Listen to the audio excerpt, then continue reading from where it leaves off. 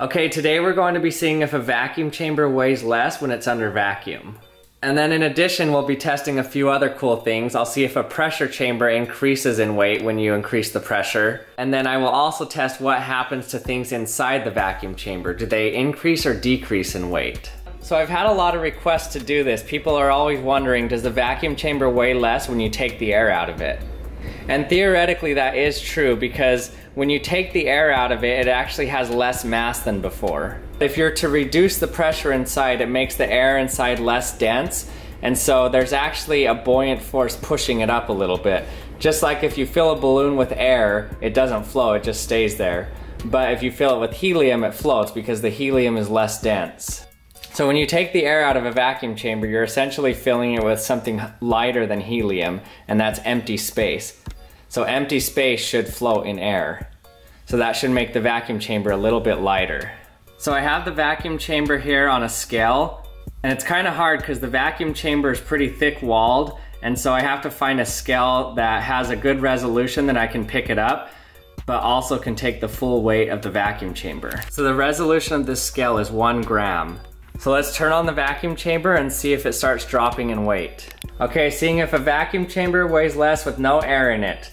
It's now at 3,423 grams. So I'm going to zero it right here. Okay, it's now at 0 grams, so we'll be able to tell if it goes into the negative now. Okay, 3, 2, 1.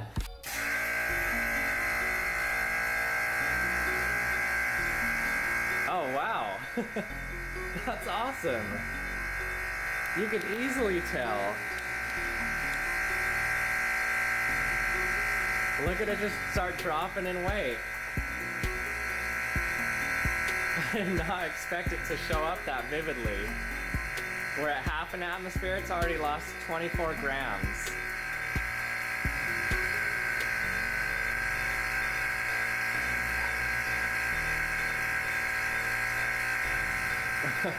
That's cool.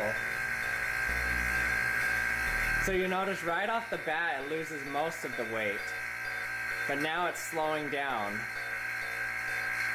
We're at 0.2 atmospheres.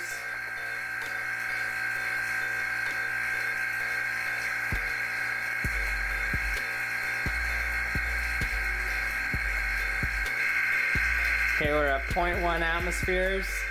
We've lost 25 grams. Okay, so we're at a full vacuum now, and it stayed at minus 25 grams. Oh, minus 25 grams. I'm gonna open it. 3, 2, 1.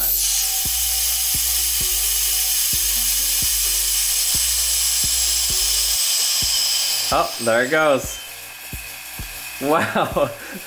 Back to 0 grams. That's awesome.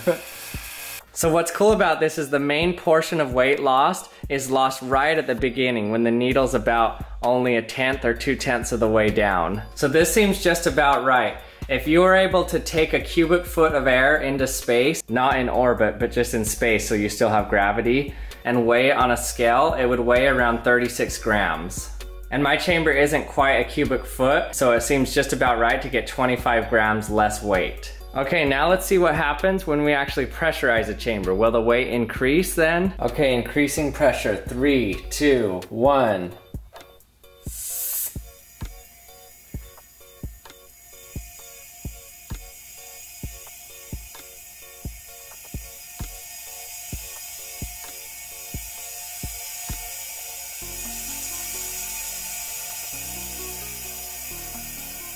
Two atmospheres. 3 atmospheres, 10 gram increase, 12 grams, 15,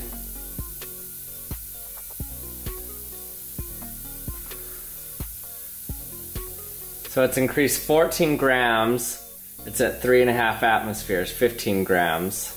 So in this case, when you add air pressure, it increases the weight. And that makes sense. You're adding more mass to it, so it should weigh more. The same way that the vacuum chamber makes sense. We're taking air out of it, so it should weigh less. So in this experiment, I'm not even going to be using a scale because the differences in weight that we're talking about are so small that it's not going to be picked up with a scale like that. So I'm going to be using something very light. I have here a balloon with helium in it and a little bit of duct tape on it. You can see that it floats. So let's see what happens if we put this in the vacuum chamber. Okay, does a balloon get heavier in a vacuum? 3, 2, 1.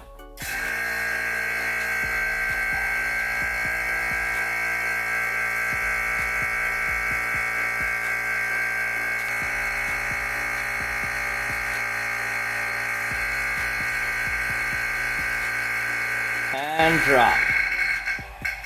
See that? It dropped off the top. Now let's let the air back in.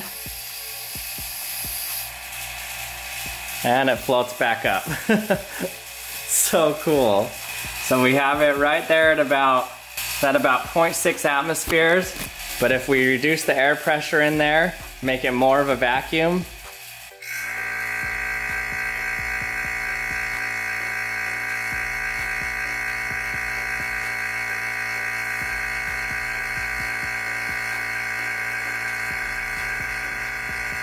it sinks. Okay, so why did this happen? Why did the balloon just sink when we made it a vacuum in there? So the same thing happens to even non-buoyant things in water. For example, little army guy repelling with a spring here is about this heavy in air, but then when I pour in water,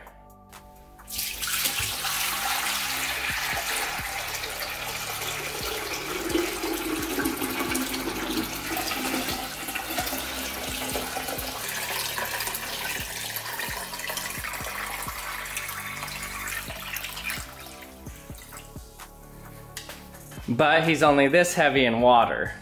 So the same thing happens in air. We're surrounded by air just like this guy's surrounded by water. Now if we remove the water,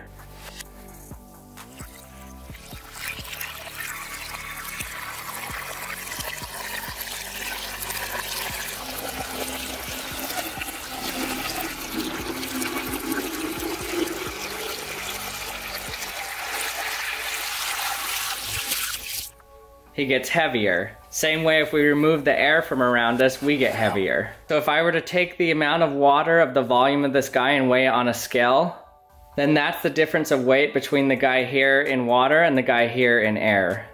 And so the buoyant force in water is a lot because water is pretty dense and it weighs a lot. But the buoyant force in air is not a lot. So why don't we ever notice the weight of air? The answer is for the same reason you don't notice the weight of a water balloon in water. You can only feel the full weight of a fluid when you're not in it. Hey everyone, thanks for watching again. I hope you liked this episode. So I need some help from you. I'm trying to think of a name that I should call the people who watch my channel. If you have any good ideas, let me know in the comments section. If you have any good ideas, let me know in the comments section. And if you see an idea that you like, give it a thumbs up so it'll move to the top. And remember, if you're not subscribed yet, remember to hit that subscribe button. And you can also leave me some comments in the comments section if you have any questions about this video or any past video, or if you have any suggestions for future videos, let me know. And as always, I'll see you next time.